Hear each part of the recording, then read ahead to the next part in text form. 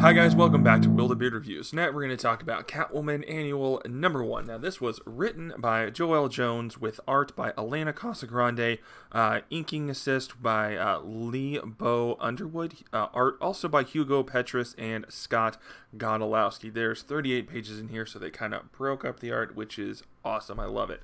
Alright, so this annual is great. I find annuals usually fall into one of two camps. One is that it's kind of like, oh, okay, that was fine, let's move on. And the other ones are, hey, that was pretty great, and it actually ties into the story at hand in that series and it pushes it forward. And that's the camp that I think this one falls into. It does a couple things that I really like. One, it pays off some character relationships that we have established prior.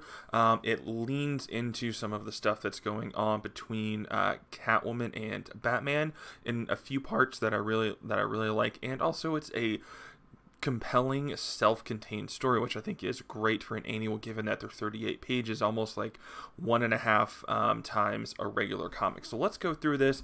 It is an annual, so it might take a little bit longer to get through, but I think it's worth it. So this whole thing is kind of done almost in this documentary style. I don't know if I can get this on camera, but you can kind of see as this woman is, if I can get the focus right, sitting here, you can kind of see she's being framed up in a camera, and there's someone out of frame there, and she's being mic'd up and things like that. And so she's being interviewed. My brain could come up with the right word. Sorry, I wanted to say interrogated, but I'm like, no, that's not quite right. That's a little bit different context there. And so she's asking, saying, I'd just like to have a few questions with you. And we don't know who is doing the question asking at this point. We do find out later. And so this person, Amanda Burris, who is being interviewed, is pretty antagonistic and, saying, I was there from the beginning. I saw everything. Kind of one of those people. And there's this. She says, I knew she was a super psycho when she first rolled into town. And then there's this, these two panels right here that are like hyper realized of Catwoman murdering these people, saying, "Oh, you're better and prettier than me," and like you're gonna die, and just you can tell that it's all kinds of bullcrap, right? And then we're also cutting in between her being interviewed along with two of the cops that are there in Villa Hermosa. And so there are 3 dead bodies that they are calling maybe a homicide, or I'm sorry, a suicide, but they think it was maybe set up to look like a suicide. And so we get some backstory, and we have Selena being interviewed here as well, and she's talking about how she has rules in her life that she follows when she is interacting with people and just going about her life, but she broke one, and that's what happened here. She found someone ODing or something like that, and took her home to take care of her. And then that's when things kind of go wrong. She stays there for a few weeks. Then she comes home one day, and that person has invited a bunch of her friends in, and they end up breaking one of Selena's treasures there. And so she gets upset with them, and they say, start to insult them, and she gets pissed, and she says, I don't care if you understand the value or not. And they're like, did you steal all of this? She kind of, insinuates that she steals it, and she's like, I don't see how any of that is your business. And they're like, man, if you sold all this, you can make bank. And she says, that's not why I have them. And I like this. It kind of gives you a hint, a look into Selena, and says a lot of people have worked very hard to get all these things. People that are always told or always do what they're told. People that worked a job, make good investments so they could have nice things. Then these things give them a feel of worth, sense of worth. They were all believing in a system that told them if they followed the rules, they would be rewarded with more things. She says, but when you're born with nothing and don't have the resources that others do, the rules of the better half don't apply. All you ever have is herself. You can let that break you, or you can use it to make yourself stronger. And I think that's a great encapsulation of Catwoman's character.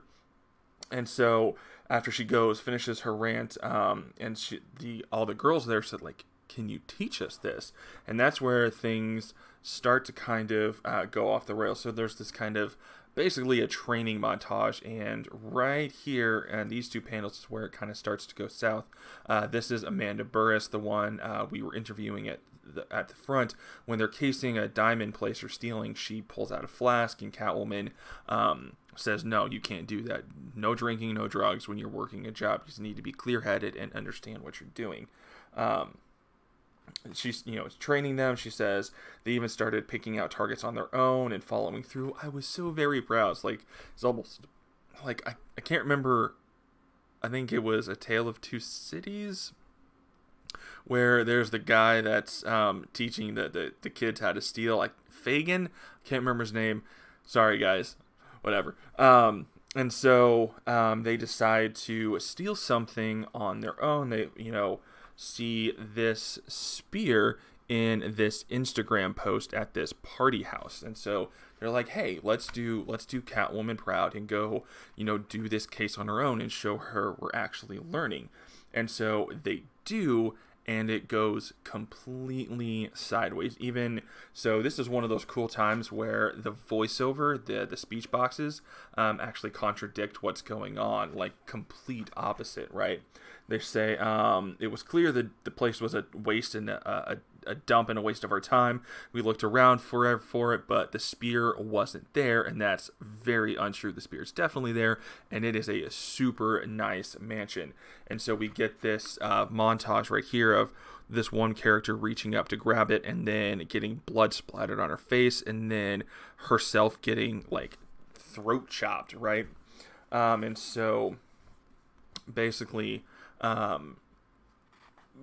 the interviews go on, and there's the guy who was killing them all. We later find out it's the immortal man, and that spear is actually the thing that made and is keeping him immortal. So she gets Catwoman gets there, finds out that finds the girls dead, moves the bodies, I believe, and then the cops chase her away. She goes and gets a storage unit to kind of set up shop to do an investigation. And this is where our documentarian comes in. Selina calls Lois Lane. Love that, because we had those couple issues over in Batman. I believe they were in the 40s. Late 30s, early 40s in issue numbers, where Batman and Catwoman and Superman and Lois Lane go on a double date, and it was a great issue. A lot of good character moments in there. And then right here, Selina also says, I felt responsible for those girls. I was responsible. I don't know. Maybe I thought it was sort of a punishment for opening my heart too soon after leaving Brew. And she's clearly going to say Bruce, and, kind of opening those emotions, which is something I've been critical about in this Catwoman series, is we haven't dwelled on that enough. I don't want it to take over the book, but I do want something of that, because it was a huge life thing, for Catwoman. I want something to touch on, and having that in this book was good. So she calls Lois, and now it's become clear that she is our documentarian, the one who's doing all these interviews and all the filming and everything like that. So eventually Selina figures out who did it, and she shows up to this party in this great scene here. Shows up in a trench coat, drops the coat, and says, I'm Catwoman, I'm here, let's do this. She calls out Amanda, the girl we've been interviewing. She's at the bar, and like, oh shit. Sorry, I usually try not to cuss. Then Immortal Man shows up, and they end up fighting. It turns out that she runs Immortal Man through with the spear, and then I love this sequence, right? He chucks her off a balcony, but as she's falling, she whips out her grabs onto the spear, and then yanks him off. And then we see this big red whoosh, and we're like, oh, what was that? Then the spear actually does break, and it turns out Superman was there to catch Mortal Man falling, and it looks like he might be dying or is permanently hurt since his spear got broken. Then we get this great last moment here where we're interviewing Amanda, the lights go off, and boom, Catwoman's there to get retribution, revenge, whatever. So all in all, this was a fantastic, deep Catwoman story. She kind of pulls these people into her life. Things go wrong, and then she has to fix it. Kind of also playing into that she brought them in as a way of keeping her mind busy so she didn't think about Bruce, opening up her heart a little bit, and then getting basically slapped down again. All stuff that I really like. Great self-encapsulated story. I don't know if this will come back in the regular Catwoman title. I'd be cool if it did, or if it doesn't, I'd also be cool with that, because again, this feels pretty well self-contained. Good stuff, better stuff than I feel like we've been getting from the Catwoman title as of late. So hopefully this trend continues, and this comic goes up. So guys, what do you think about Catwoman Annual #1? Let me know all your thoughts down in the comments below. Thank you so much for watching. If this is your first time here at the channel, hit that subscribe button. It would mean a lot to me. And until next time, we'll see you at the comic shop.